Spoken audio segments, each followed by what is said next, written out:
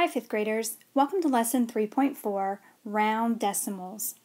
The essential question for this lesson is, how can you use place value to round decimals to a given place? Now, go ahead and open up in your Go Math workbooks to Lesson 3.4, found on page 59, and let's get started. Now, let's take a look at question number 3. Once again, the directions say to write the place value of the underlined digit, and then I also have to round each number to the place of the underlined digit.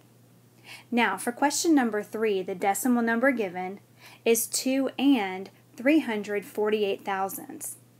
Now, the first part of my directions once again say to write the place value of the underlined digit. Well, based on my knowledge of place value, what I know is that 3 sitting right behind the decimal is in the tenths place. So my first job is to write down that 3 is in the tenths. So that's going to be step number 1, because once again, I have to write the place value of the underlined digit. Now, the second part of the directions say to round to the place of the underlined digit. So I know that I have to round my decimal number to the tenths place. So what I'm going to do first is this. I'm going to come down here and I'm going to write my decimal number down. Now, my first step is to locate the digit in the place you want to round. And what I know is the digit that's in the tenths place is my 3. So the first thing I'm going to do is I'm going to put a circle around my 3. Now, step 2 says underline the digit to the right of the circled digit. Well, I know that my 4 is the number that's to the right of my circled digit. Now, I have to ask myself, in looking at that 4, is that 4 less than 5? And if that 4 is less than 5, that means that my circled digit would stay the same. Or is my number, that 4, greater than 5? And if it is, then I have to increase my circled digit by 1. Well, what I know is, I know that that 4 is less than 5. And because that 4 is less than 5, my circled digit is now going to stay the same. So what I know is, I know that I'm still going to have my whole number 2, then my decimal, my 3 will stay the same, but I also know that my last step in this process says that I now have to drop the digits to the right of the circled digit. So I know that my 4 and my 8 are going to disappear, and in rounding this number correctly, what I end up with as my answer is 2 and 3/10. And I've now rounded my decimal number to the nearest tenths place. Now, let's take a look at question number 4. Once again, my job is to write the place value of the underlined digit, and then I also have to round each number to the place of the underlined digit. Now, for question number 4, the decimal number given is 506 thousandths. Now, what I'm going to do first is this. I'm going to write down the place value of the underlined digit. Well, let's review that place value again. Behind my decimal, I know that I have the tenths place, so the 5 is in the tenths place. Then I have the hundredths place, and then I have the thousandths place. So I know that my 0 is my underlined digit, which means that 0 is in the hundredths place. So the first thing I'm going to do is I'm going to go ahead and write down that my 0 is in the hundredths place. And what that means is that I'm going to be rounding this decimal number to the hundredths place. So let's go ahead and do that. I'm going to come down here and I'm going to rewrite my decimal number, just like it's given. Now, I know that I need to locate the digit in the place that I want to round. And once again, that place is the hundredths place. So I know that my 0 is in the hundredths place. So I'm going to go ahead and I'm going to put a circle around my 0. So I'm going to circle my 0. Now, the next thing I'm going to do is I'm going to underline the digit to the right of my circled digit, and that's going to be my 6. Now, what I know about my 6 is this. I know that a 6 is greater than 5. So that tells me I'm going to have to increase my circled digit by 1. So when I add 0 plus 1, that's going to give me a 1. So at this point, what I know I have is, let's write this down, I have the 0 and the decimal and the 5, and once again, 0 plus 1 is going to give me 1, so I'm going to write down my 1. But now remember, the last step in rounding decimal numbers says that you're going to drop the digits to the right of the circled digit. And in this case, that 6 is the number that will be dropped. So in rounding this decimal number correctly, what I end up with is, I end up with 51 hundredths. Now, let's take a look at question number 8. The directions say to name the place value to which each number was rounded. Now, for question number 8, the first decimal number given is 4 and 805 thousandths. And what they've done is they've rounded that to 4 and 8 tenths. Now, if I'm reading this decimal number correctly as 4 and 8 tenths, what I think to myself is, if that 8 is in the tenths place, that means they've rounded to the nearest tenth. But I want to double check myself and make sure. So what I'm going to do is this. I'm going to come down here and I'm going to rewrite my decimal number. So I'm going to write down my 4 and 805 thousandths, and I'm going to work to round it to the nearest tenths to make sure I'm on the right track. Well, what I know is, I know that my 8 is in the tenths place. So I'm going to go ahead and put a circle around my 8. And what I also know is that my 0 is to the right of my 8. Well, I know that a 0 is less than 5, so that means my 8 is going to stay the same.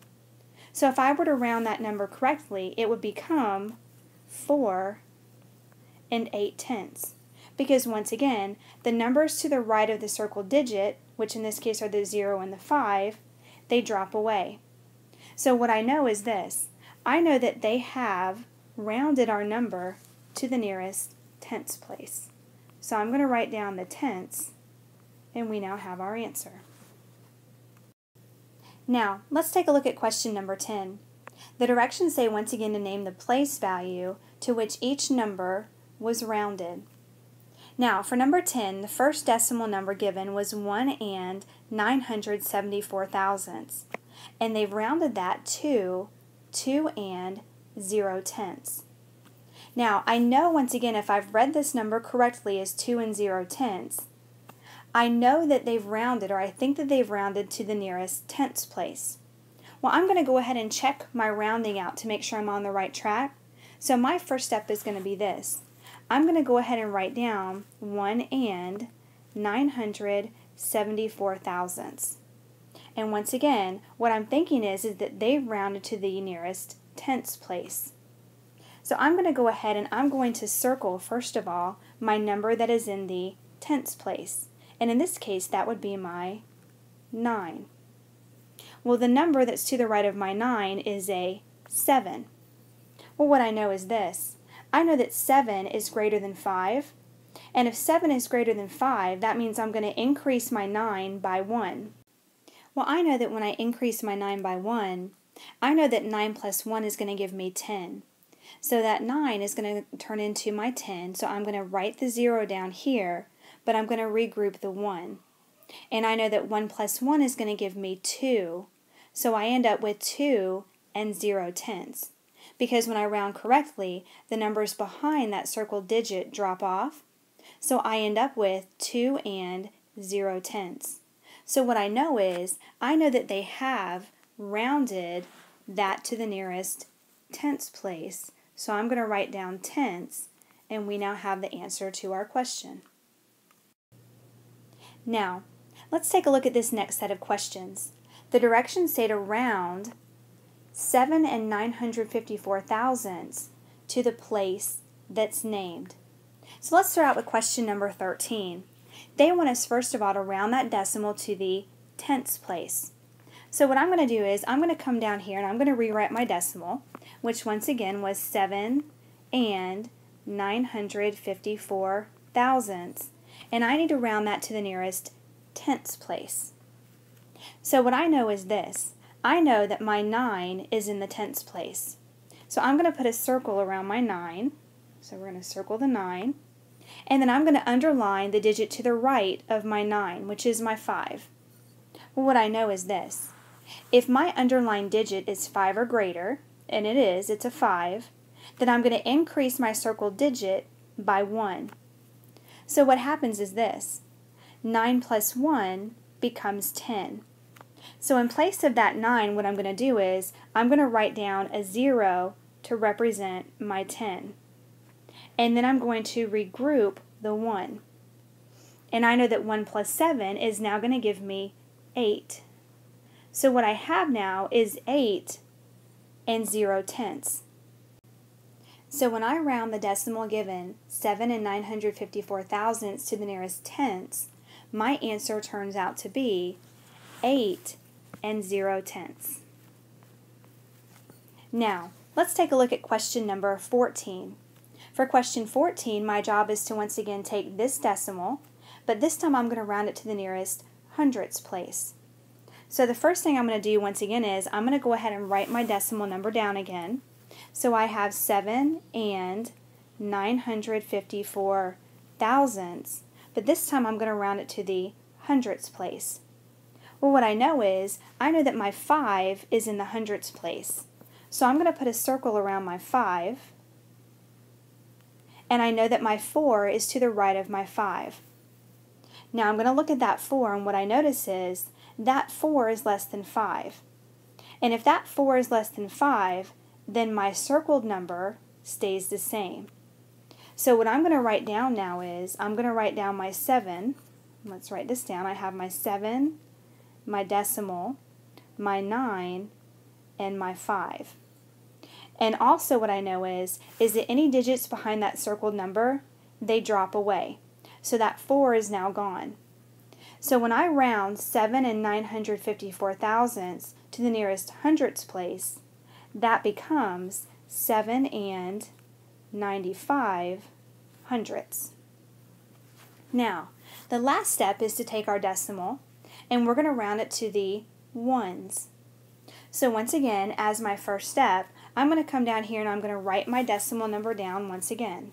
So I have 7 and 954 thousandths, and this time I'm going to focus on rounding to the ones place. Well, what I know is, I know that my 7 is in the ones place. So I'm going to circle my 7, and then I'm going to underline the number to the right of my 7, which is a 9.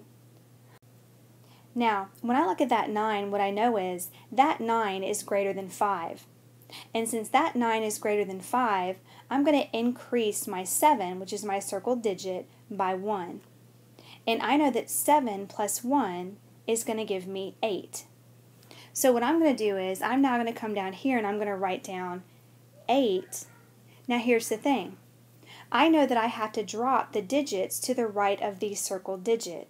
So my 9, my 5, and my 4 are all going to be dropped.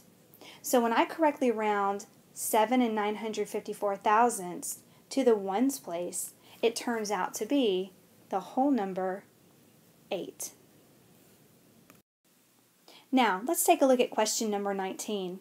It's one of our real-world problem-solving questions, and number 19 says, the population density of Montana is 6 and 699 thousandths people per square mile. What is the population density per square mile of Montana rounded to the nearest whole number? So what I know is this. I know that the population density is 6 and 699 thousandths. And I know that they want me to round that number to the nearest whole number. So what I'm going to do is this. I'm going to come down here and I'm going to rewrite the decimal number given. So I have 6 and 699 thousandths. And what I'm going to do next is this. I'm going to circle that first 6 because that 6 is in the ones place. It represents the whole number. Now I'm going to underline the digit to the right of my 6, which is the second 6. Now what I know is this. I know that 6 is greater than 5. And if 6 is greater than 5, I have to increase my circled digit by 1. So when I add 6 plus 1, that's going to take me to 7. So I'm going to write down my 7, and then what I know is this. I know that the digits behind that circled digit, they drop off, they go away. So when I round the population density per square mile of Montana to the nearest whole number, it turns out to be 7 people per square mile. Now, let's check out question number 20. It's another one of our real-world problem-solving questions, and number 20 says, Alex's batting average is 346 thousandths. What is his batting average rounded to the nearest hundredth? So what I know is this. In my problem, they give me Alex's batting average, which is 346 thousandths, and they want to know what his batting average is rounded to the nearest hundredth. So I'm going to come down here and I'm going to go ahead and rewrite that decimal number down. So I have, once again, 346 thousandths, and I know that I have to round that to the nearest hundredth. Well, let's review that decimal place value again.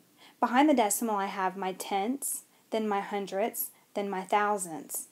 So what I'm going to do is I'm going to put a circle around my 4 because that 4 is in the hundredths place.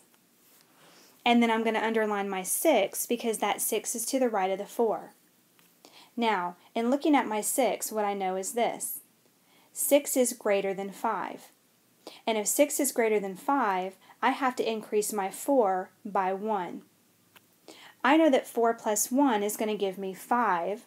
So what happens is I'm going to bring down my 0, my decimal, and my 3. And once again, I'm going to add 1 to my 4. And 1 plus 4 is going to be 5. Now I also know in rounding that any numbers behind or to the right of that circled digit, they drop off or they go away. So in rounding Alex's batting average to the nearest hundredth place, what I end up with is, I end up with 35 hundredths. Now let's take a look at our homework questions for tonight. I would like you guys to complete question number 1 and question number 2, along with numbers 3 through 6, found in your Go Math workbook on page 60. Don't forget, somewhere on your homework page I want you to let me know, do you feel like you're number 1 a novice, number 2 an apprentice, number 3 a practitioner, or number 4 an expert? Don't forget, your homework questions for tonight will be to complete number 1 and number 2, as well as numbers 3 through 6, found in your Go Math workbook on page 60. I hope you have a great evening and we look forward to seeing you at school tomorrow.